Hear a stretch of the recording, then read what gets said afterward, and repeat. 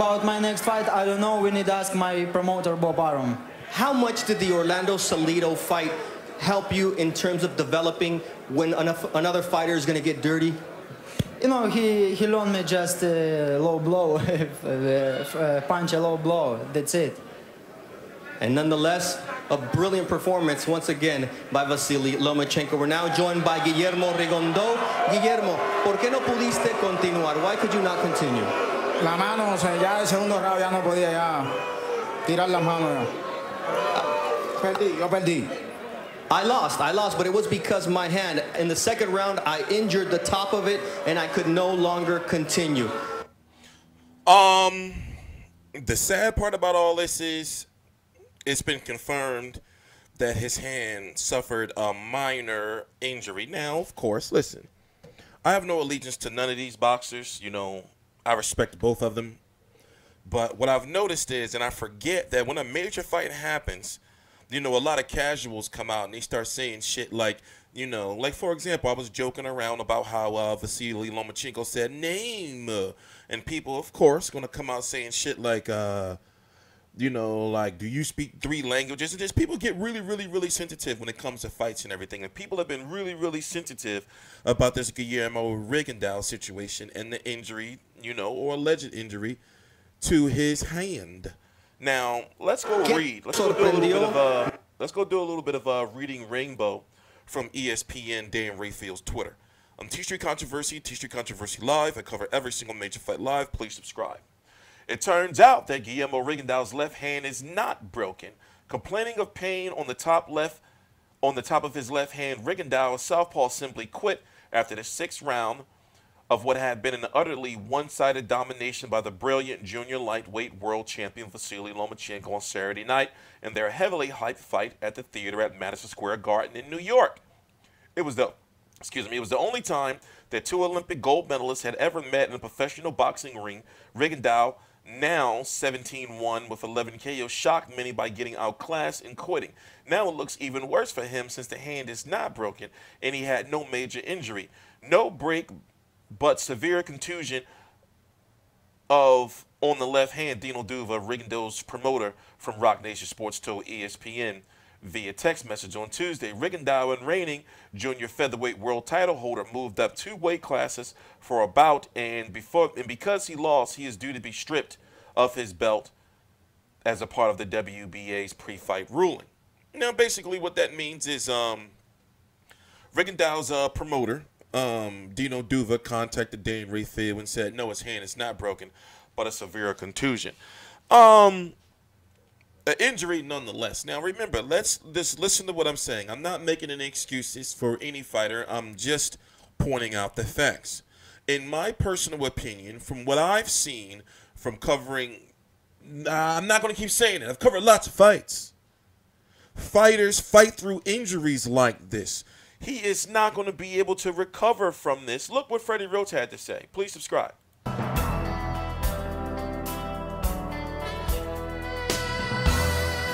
Your thoughts on something like Cotto fighting 5 rounds with a torn bicep and went the whole 12 rounds either way, and somebody like Rigo who's not getting beat up and he quits on the stool. What are your thoughts on that? Well, boxing is a tough sport, and of course, you know, the thing is, Miguel has a lot of heart and so forth. When Rigondeaux quit in the stool, I was very surprised, but I was a little disappointed, and he's going to have a tough time getting on TV again. Yes. I mean, because he's a counter puncher, he's a little bit boring style, and now he quit. On top of that, doesn't look good. Who has the best chance to beat Lomachenko, in your opinion, Freddie? You know, I mean, and I've suffered broken bones before. It's a throbbing feeling, a hurting feeling that you can't describe. But the thing is, his hand is not broken.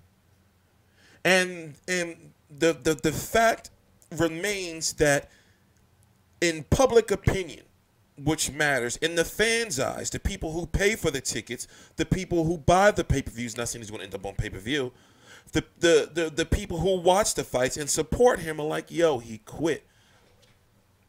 You know, so he's labeled and stained as a quitter. Now, people are saying stuff like, you know, you don't know the severity of the injury and all hand injuries are different and everything. But look how bad it looks. You have fighters, you have trainers saying the same shit during the Billy Joe Saunders versus David Lemieux buildup. Billy Joe Saunders and David Lemieux talking about, nah, I wouldn't have quit, you know, because, you know, I'm sure Jesse Vargas, who fights on Friday, is going to be saying the same thing. Freddie Roach is saying the same thing. You know, fighters on social media are saying, man, he could have kept going, you know, because it looks like he quit. Why? Because he was getting outclassed. It looks like he quit because he wasn't the better fighter and he couldn't solve the matrix. Which one should he have taken? Which one was it, the blue pill or the red pill? Whatever the case may be, he took the wrong pill. Whatever the case may be, he took the wrong pill.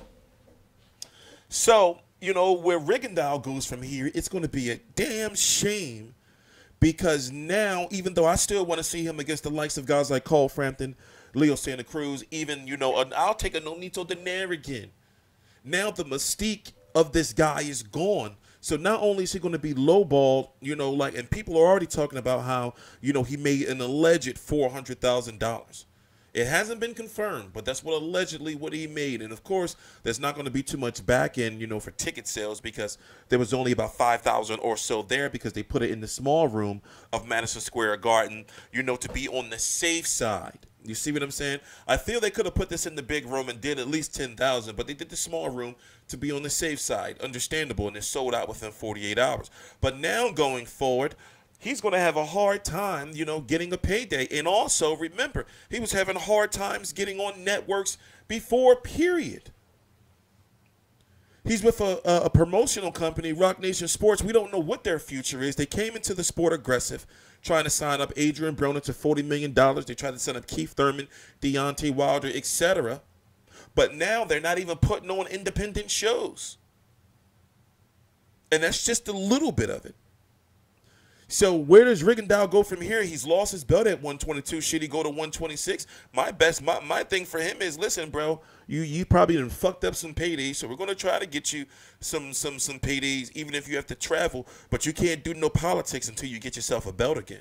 He's got to work himself way back up to the rankings to get himself into a mandatory spot for somebody to have to fight him, because now nobody's gonna fight him. You know, he's a low draw. Shame to say, it's the truth. He's a low draw, even though his fights up until the Rigondeaux fight have been exciting after the Mbeko fight where he pretty much got kicked off of HBO and Bob Burnham was done with him. Still, he has a reputation of being a boring fighter. Also, he's still going to be quite difficult for many fighters. But once again, some fighters are going to be like, well, no, he's not even that good no more because he quit. It's a shame. Now, as far as Vasiliy Lomachenko, what's next for him? He's in a situation where I feel that he's going to face Ray Beltran at 135 for that vacant WBO title. You know, or since now that IBF title has gone over to Japan, because when Gervonta Davis of Mayweather Promotions had that IBF title, he wasn't going to fight Vasyl Lomachenko. He lost his title on the scales before the Mayweather-McGregor undercard.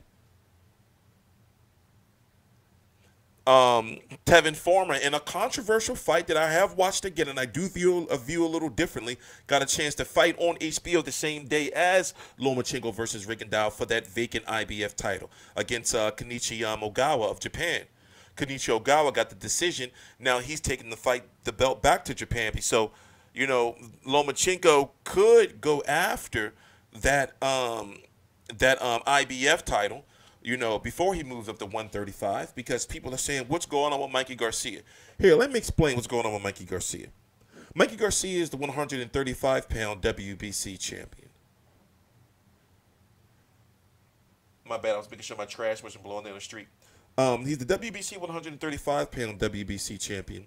He is the 140-pound WBC Diamond champion, which somewhat grants him a mandatory, you know, for that WBC title, or he may be elevated to full WBC 140-pound champion. He was going to go up to 154 to fight Miguel Cotto, but then he's now rumored, or he was rumored, now there's another name circulating about, to fight Omar Figueroa, whose last fight was at 147. Fight before that was at 154. So the thing about that is we don't know what division Mikey Garcia is going to reside at. Also, we don't even know if he's going to go back down to 135 pounds. And there's a political divide there where Mikey Garcia says he's a free agent, but he's aligned to Showtime. Lomachenko is ESPN. They're heavily invested in him. So, you know, Garcia will likely have to come to ESPN. I don't think that Lomachenko will go over there, you know, for that fight. So I don't see that happening. You know, it's more likely that we'll see Lomachenko versus Ray Beltran, you know, before Ray Beltran gets ordered to fight somebody else for that vacant 135-pound WBO title. So, you know, it's a complex landscape, you know, but I can see what's going on. It's a shame that politics get involved so much in this, and it's a shame that Lomachenko gets so much hate for so many different reasons. But dude is literally, he's skilled. How could you not see it? And for him to do as much as he's done in the limited amount of fights, even though, yes, it's a shame that he lost to Orlando Salido, I think it's safe to say that he would beat Orlando Salido in a rematch, but Orlando Salido has retired. Orlando Salido also fought on the same day as Rigondeaux versus Lomachenko Lomachenko versus Rigondeaux over on HBO. So Orlando Salido's taking that win over Lomachenko to the grave. You know, that's done. You know, but it's safe to say that Lomachenko should be up there pound for pound, multiple division champion. And look at the names. Now, even he said, you know, he can't really count the Rigondeaux fight as a big fight because of the weight divisions and everything like that. But one thing that you cannot deny is that he beat Rigondeaux off of skill. There was not a situation where the power, you know, or size, you know, came into play. And also, Lomachenko's power, in my personal opinion, is somewhat questionable. You know, he beats his fighters 4 straight into submission. These guys are quitting on their stools. You know, he's making them look stupid. You had Rigondeaux trying to do that defensive shit, getting, you know, trying to, but the Matrix. So, you know, I already know how it's going to go. You know, you have so many, you know, sensitive Lomachenko fans, you know, not going to understand, you know, you're wondering, like, how is this guy talking about Lomachenko and his English and things like that. I understand you're going to be sensitive. You know, you have Rigondeaux fans that refuse to accept the fact that no matter how you slice it, he quit. And they tell you in boxing, quitting is the worst. The whole Rocky movie premise was on that. And I know it's just a movie, but still. Getting, you know, it's the stigma of quitting in boxing. You know, you're not supposed to quit in boxing. And for somebody of the likes of Guillermo Rigondeaux to quit in a fight where you have 2, you know, Olympic gold medals, it's crazy. It's no excuse for it. I'm sorry. If you notice, his social media whoever was running his social media then disappeared. You know, everything shut down. Remember, he was social media, Twitter finger, social media, Facebooking, Instagramming. That shit is all complete. It came to a halt. You know, this shit is dead. TstreeT Controversy. This is TstreeT Controversy Live. There's no more to talk of Loma Rigo. I've talked about it. Hours of videos I did last week. You know, it is done. Guillermo Rigondeaux quit. His hand is not broken. He quit. For the people who don't want to believe it, it is confirmed that nothing is wrong to the extent of he should have quit. It's a bruise. Fighters are telling you this. Y'all may say, oh, this guy's not no fighter or anything like that. Fighters are telling you this. So look around. Come into this century. Go get on social media. Fighters are on there. They're talking about this. They're saying he quit. They're like, yo, that shit ain't even that bad. He just was getting schooled and he quit. And then you have other people are saying shit like, well, he did the right thing by quitting. What? What? Now, me coming from the past I've come from, you don't quit when it comes to nothing. They're like, well, you know, he was getting schooled, so, you know, he quit. No, go to Final Bell. That's what's wrong with the world. People give up too much on shit.